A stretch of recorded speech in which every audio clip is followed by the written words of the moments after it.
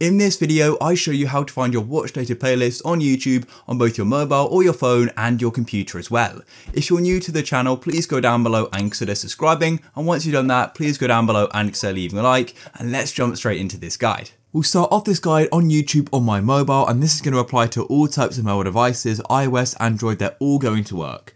So the first thing you need to do is go and add a video to your watch later. So for example, I could go and add this video here. So I'm going to go and hold on it just like so, and then press save to watch later.